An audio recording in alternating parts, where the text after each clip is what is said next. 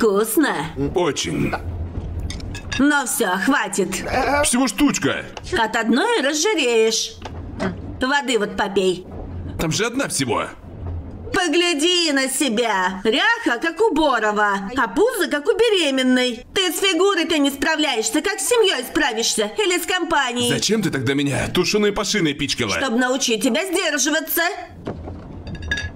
Ты на ходу переобуваешься. Эй, на той неделе Лю устроила пир в Софителе в честь 100-го дня своей внучки. Девочка была такая милая. Слышала, они ее в пробирке сделали. Ты знал? Да, ты мне уже говорила. А ты не хочешь попробовать? Я же говорил, не нужны мне пробирки. Тогда почему у тебя ребенка нет? Мы его пока не планируем. Ты ведь все еще живешь с ней? Конечно, живу.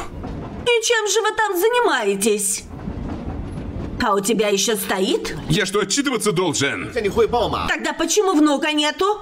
Если ты стесняешься предложить, давай я и сама позвоню. Не надо звонить, хватит ее дергать. А что такого? Она же моя невестка. Надо на нее надавить. Пей воду. Ты уже влила в меня 3 напитка.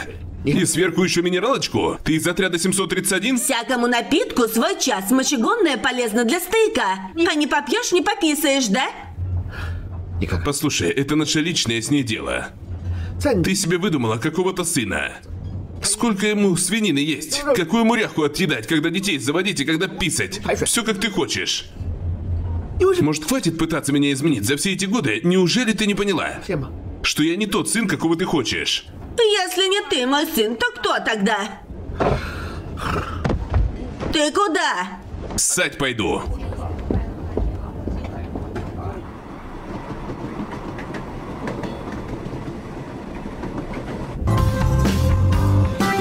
Понимаешь, когда мы дело начинали, у нас была лишь ветхая фабрика. Мы уставали как собаки, но были очень счастливы. Вы тут такие счастливые? Да, мы правда были счастливы. И как же все до развода дошло? Я даже не знаю. Просто все как... В «Однажды в Америке»? Однажды, точно. Прямо как Виктор и я. Я была его мечтой. А затем он меня бросил. Будто я была его кошмаром. Каким шмаром? О чем это ты? Кошмар! Ты не понимаешь аллегорий? Кошмар — это что-то ужасное. А я не ужасная. Это они ужасные. Ладно, давай.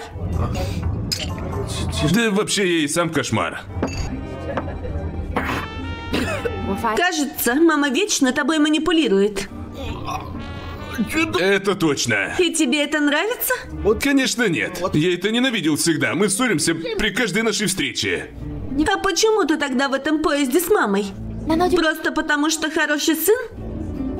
Хороший сын... Почему бы тебе просто не убежать? Убежать? А куда? Ты посмеешь сказать маме, что на самом деле чувствуешь? Нет, не посмею. Никогда в жизни.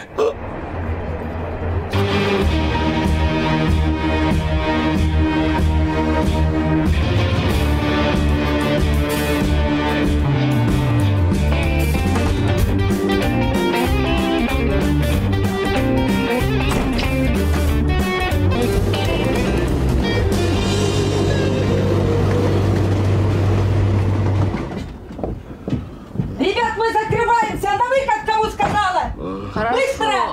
Уходим. Так ты готов? Готов. Да, Разорви цепи, освободи себя. Я сегодня уйду и не вернусь. Ты посмеешь сделать что-нибудь чокнутое? Что сделать? Посмеешь или нет? Посмею. Идем со мной. А давай. Давай.